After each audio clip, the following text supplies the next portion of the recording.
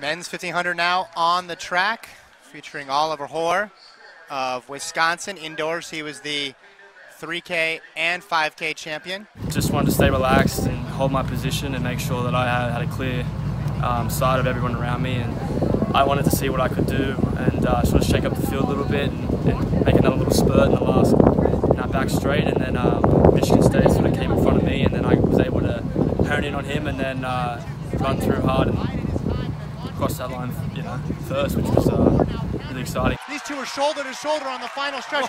Oliver Hoare has more left, and he's going to take it all the way to the line to get the win.